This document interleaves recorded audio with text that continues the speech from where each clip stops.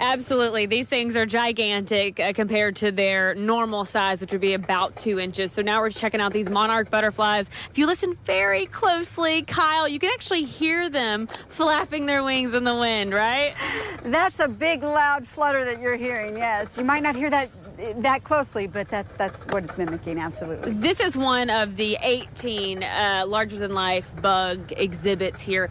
So talk to me about the purpose of this. This one's probably one of the biggest that I've seen so far. This is probably one of the biggest, yes. So we're right next to the butterfly house where we have the real monarchs inside. And then we've got these larger-than-life monarchs to learn about outside. And then we've got this ladybug over here. And we've got 18 of these around campus, like you said, Incredibugs. It's one of our seasonal exhibits that we bring in every year. We like to bring in something different every year so that you can learn about all kinds of things about your planet, including the smallest creatures like these insects. And then we're blowing them up so we can see them it's much better, right? Let's walk over here to this ladybug and check it out. In terms of these, we see the butterfly wings flapping.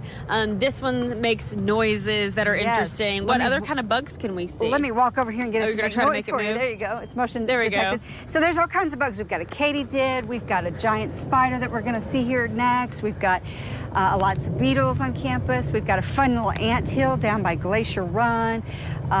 We've got the walking stick we saw this morning, and it's just you know, they're all over the place. They're larger than life. There's fun stuff to learn about, like this ladybug. Did you know that they can come up with 20 spots, up to 20 spots on their bodies? Wow. So that's the type of stuff you're going to learn here. And it's a type of beetle, not actually a bug. Exactly. And obviously they're not that large.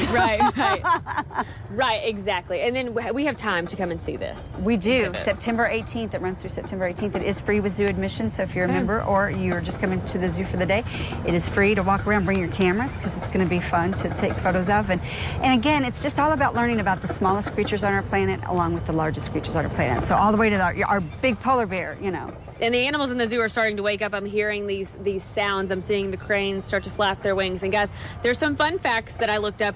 With the ladybug, Kyle mentioned a few of them, so the only one I have left for you is that sometimes they eat their eggs, which is pretty grim this morning, sorry. And then the butterflies, they actually taste with their legs, which is interesting too. That is interesting. So many fun facts for the kids to learn, and adults as well.